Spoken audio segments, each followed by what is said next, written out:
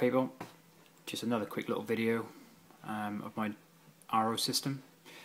Well worth the purchase, as you don't have to really rely on obviously buying it from shops. That's on tap if you like. Fairly easy to plumb in. Now the first stage, which is plumbed in from here, that obviously goes through your main tap supply. That comes through your 5 micron filter, through here into your coconut carbon filter.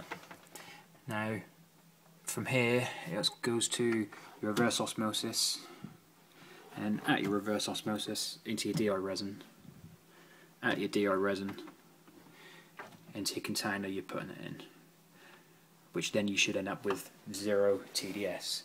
Now beginning when it's coming out of my tap I'm getting 472, and obviously on the way out it is 000.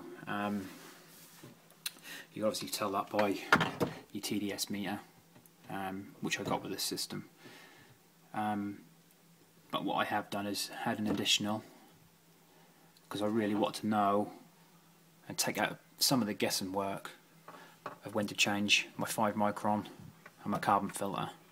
And obviously once it passes my 5 micron and my carbon, and before my RO system, which is down here, it's obviously plumbed in here, that will actually knock it down to around about 430. So if I then see that increase to 440, I can then say, right, these two filters then need changing because they're letting contaminants through. Now I've put it on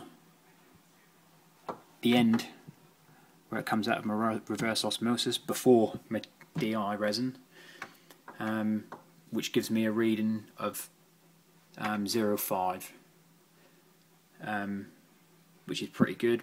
But then again, I mean, you can then tell if your reverse osmosis is letting too many contaminants through, because if it goes higher than 5, that obviously needs changing.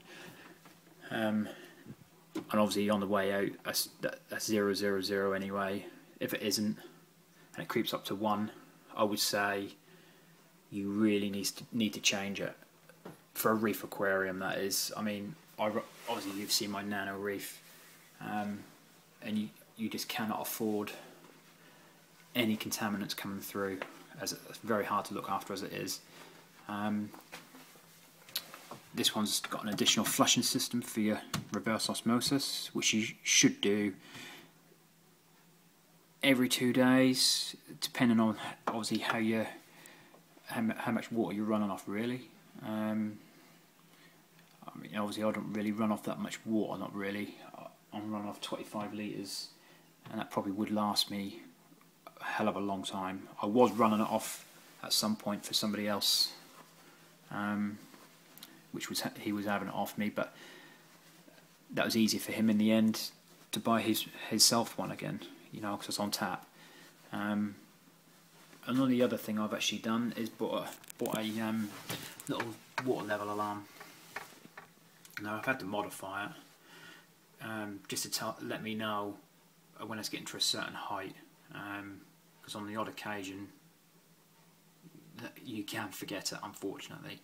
You could put a ball valve in, but I haven't got the room in this cupboard at the minute, and so I changed things around a little bit. This is a little bit more convenient, as it was only a £5, so I'll just stick that little probe in my bucket. Once it gets to a certain height, the alarm will go off to let me know to turn it off, basically.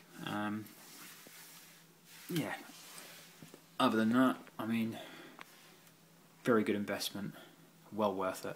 Obviously you've got here, I will just say, this piece here is actually your waste, your rejection pipe. So all your bad will be going through here and out. Yeah, any questions, any comments, please do so. Speak to you soon. Hopefully I'll be setting up my new big tank soon, and unfortunately breaking my nano tank down. Thanks for watching. Kieran.